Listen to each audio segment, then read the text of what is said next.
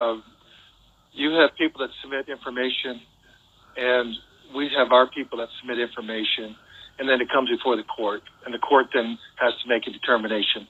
We have to stand by our numbers. We believe our numbers are right. Well, under law, you're not allowed to give faulty election results, okay? You're not allowed to do that, and that's what you've done.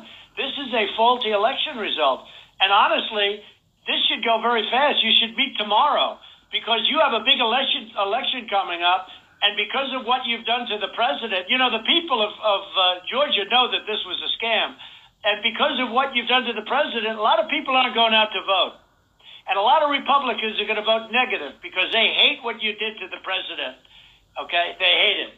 And they're going to vote. And if you would be respected, really respected, if this thing could be straightened out before the election. You have a big election coming up on Tuesday.